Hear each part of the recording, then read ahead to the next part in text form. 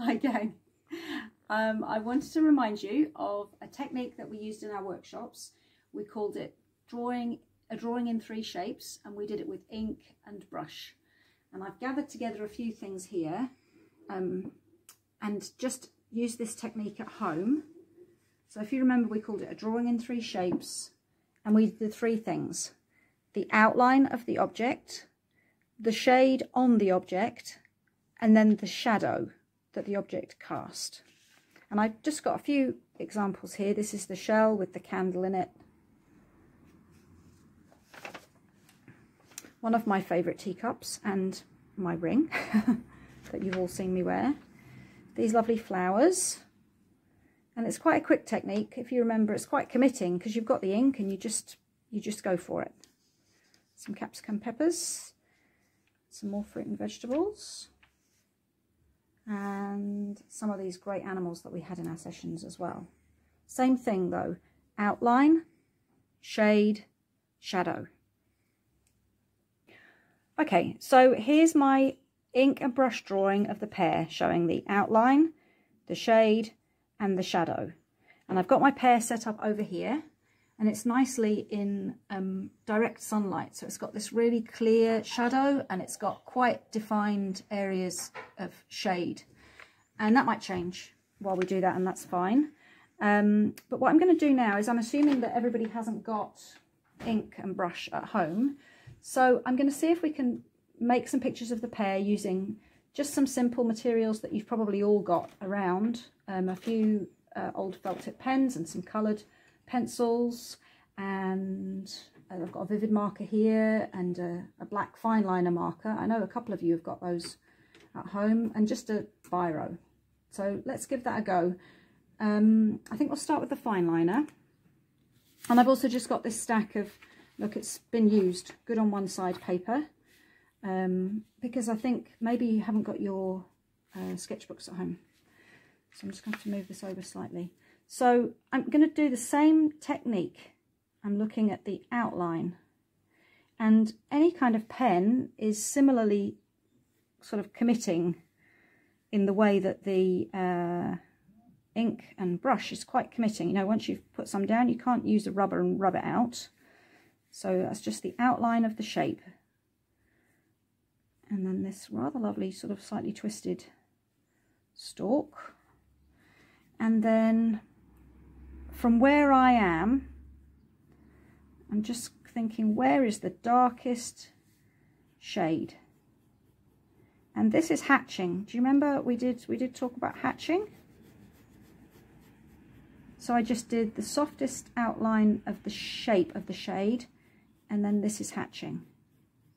And you can darken part of it by cross hatching, which is going across in a different direction. So actually I'm seeing it's quite dark there. Now the shadow, again, it's quite committing. I'm just drawing in the shape as I see it. It's actually stayed really nice and strong shadow in this bright sunshine we've got this morning. And there we go. That's the shape that I see of the shadow. Now there's actually, it's quite a bit darker just there. So that's my cross hatching in some different directions to darken that up under there. Okay. So there's one pear. How about the marker? Oh my goodness, this vivid marker is going to be even more committing because I can't really go softly with this. So I'm just going for it. What's the shape that I see of the object? And remember, I'm talking about the shape of the object and the angle of the line, and I'm really trying to notice if my mind starts saying, oh, this is a stalk, or this is a pear, then I'm just trying to quieten that down a bit.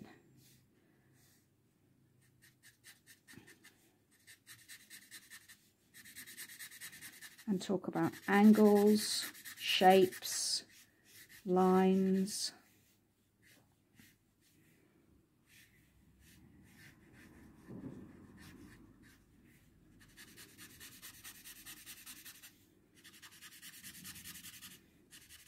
Okay, that's really quite dark under there. Can't go over it much on the paper because I'll make holes in the paper.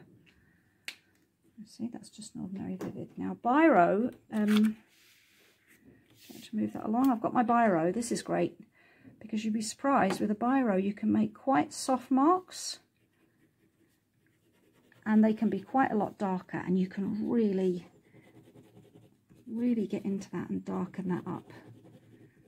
Actually, biros are great fun as a drawing tool. So give it a go if you haven't. So here's my, ooh, that's not good.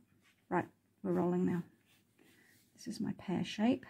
I love the way this pear sort of seems to come here and then around the top, and the stalk is a lovely twisted shape.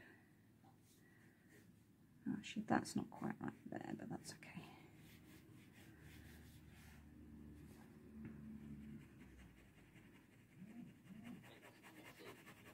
And that's the main area of shadow, of shade as I see it. Oh, you could really quite a lot go to town on that and get quite dark in there where it's dark. We've moved away from cross hatching now and we're just doing all in. And then the shape of the shadow is changing actually. Even as we sit here in these few minutes, it's changing. Right, I just want to show you one more, so I'm not going to do a lot of work on that, but you get the idea with the biro. That's quite fun.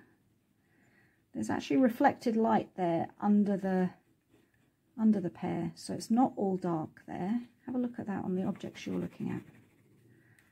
Okay, so I'm just going to show you one more now. I've had a go at this with these felt tip pens, and the effect is, it's quite different. That's not a terribly good shape of that pear, but this is a bit more like doing a sort of graphic design project in a way, because I think what we'll do, so I've done the outline in the colour, I'm going to do the shape of the shade in a brown.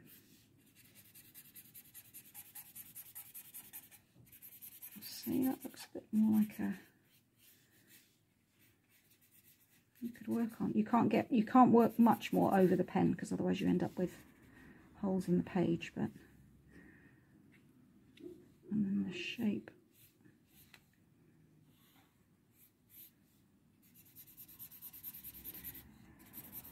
So the outline of the object, the shade on the object, and the shadow it's casting, maybe on the table if it's on a table. There, now I quite like, that's a bit different. It's not a beautiful photographic picture of the pear. And then I got this lighter. Now this one's slightly, you know, it's an old felt tip pen, but that gives you quite a nice idea of the lighter tones.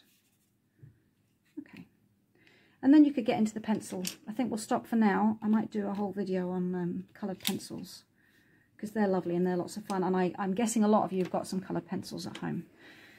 But that gives you an idea of some things you can do with probably materials you've got around at home. So give it a go and let me know how you get on. Thanks a lot. Bye.